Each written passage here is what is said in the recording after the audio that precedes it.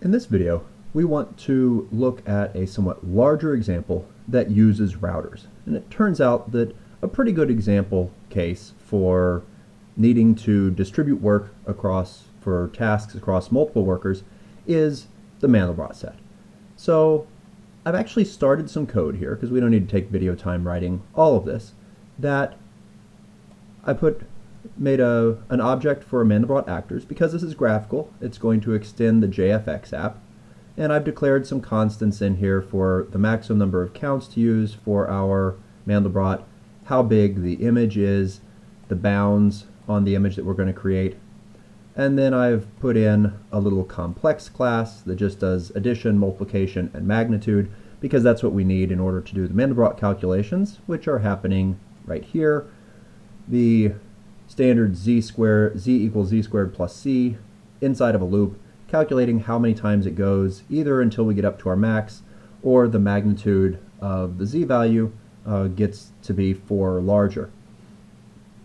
I also have a little bit of code down here that sets up the stage, puts in a title, gives us a scene, and I made a writable image that is put inside of an image view, and that is what is displayed. So at this point, this code can be run, and we just get a blank window that has that writable image shown in it. So what we want to do here is we want to make a type of actor. I'm going to call it a line actor, and the line actor is going to draw one line of the Mandelbrot set, at least at a time. So every time it gets a message for this, it's going to draw that. In order to draw, it needs to know about the pixel writer that it's going to draw to, and of course this is an actor, so it needs to extend actor. That means that it needs to have a receive method, and we're going to make it so there is a case called line, and for this line we're going to pass in the integer value of the row that it's on, as well as the y value, or the imaginary part of our complex number c that we're testing out here. Let's go ahead and make a case class for that, for line, and it's going to take a row, which is an int, and a y value that is a double. Okay. How do we calculate a line?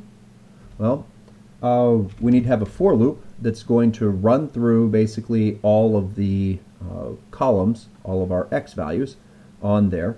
So we'll say that j goes from 0 until image size, and we need to calculate the value of x from j, which is just going to be our x minimum value plus j times x max minus x min divided by image size. So that gives us our linear transformation that spans from x min to x max as j goes from 0 to image size.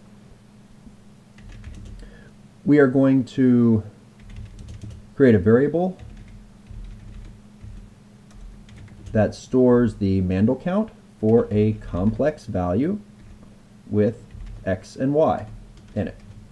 So this is where the real work is being done. The actor is calling this method here, and it's going to do the calculation and give us back a value for that. And then we want to set that inside of our pixel writer. So we're going to set a color in our pixel writer located at the j value for x and the row value for y. And then we're going to say if the count is equal to max count, I'm going to make things that are in the set be fully black. Else, I want to make this one a little bit prettier than I sometimes do with my Mandelbrot sets. So we're going to declare a variable called scale, and scale is going to be 10 times math dot square root of count 2 double divided by max count. But it can only get up to 1, so I'm going to say it's the minimum of that and 1.0. And then I can use that to build a color that uses the scale for the red, no green, no blue, and completely opaque. Okay. I believe I need a closed parentheses there because all of this was inside of the set color. And so we have a nice actor that theoretically is able to draw lines into here. If I want to actually start using some actors, I need to make a system. So let's go ahead and let's create a new system. This will be an actor system. We'll just call it Mandel system. Equals. And then we need to use that system down inside of here. We need to create an actor and have that actor actually go through and receive a bunch of messages for all the different rows in our image. This is where the router comes in, because we want to draw a whole bunch of lines, and basically we want to distribute the work for those lines across a bunch of different actors. So we're going to make a router. I'm going to call it router, and I'm going to use a balancing pool. So we're going to use the system.actorOf, and what we pass into here is balancing pool, and we tell it how many actors we want to spread this work across. I'm going to start off with just 4, and for many of your machines that's essentially a good number. It should be on, possibly on the order of the number of cores you're willing to dedicate to doing this task. Turns out the balancing pool has a method called props, and we can send it props for now remember, our line actor takes a pixel writer, so I can't use the square brackets and just say pixel writer. I need to say new line actor, and I'm going to pass it the image dot pixel writer, and we need to close off some parentheses there and then give this thing a name. I'll call it pool. Okay, let's see if that, I think that should be a dot instead of a comma. So we're making a balancing pool that uses 4 actors. Remember, the difference between a pool and a group is that the pool actually creates its own sub-actors, the group does not. And it is going to create 4 of these line actors that are going to fill out our pixel writer. Okay. Now all we have left to do is have another loop that goes from 0 until image size. I did not put a curly brace there. We need to calculate our y value. Once again, y min plus I times y max minus y min divided by image size. Once we have that y value, we can send the router a message. And once again, this is the way that routers work. We send them the message that we want to go to one of their sub-actors. And we're going to tell the router, do the line I, Y. And that will come up to here. It'll go to one of the line actors, and because it's a balancing pool, it'll go to the one that the router sees as being least busy. And so that's how it will wind up distributing the work. And we can run this, and you can actually see the image being filled in. Oh, but then it crashes. Why did it crash?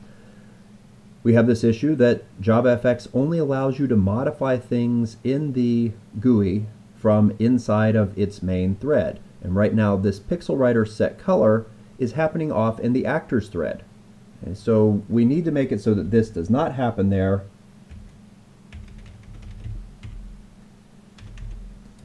To do that, we are going to call run later.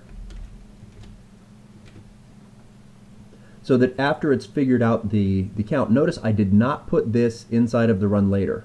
That the order of those two lines is really significant here, because if I move this down, then I make it so that the one Scala FX thread is actually doing almost all the work. It will completely destroy any speed that we might have gotten. This is the line that we really care about. This is what's taking the processor time. And then we can just have it use that color to decide what to do in here. So now if we run that again, you can kind of watch it fill in the Mandelbrot. I happen to be on a machine that has a few more cores, so we could probably get this to run a little bit faster. We're not going to bother timing it here, but we could probably get it to run a little bit faster by giving it a few more actors to run across. And there you go. So this is the use of a router, in particular a balancing pool, to distribute work across multiple actors in a way that we can fairly easily configure.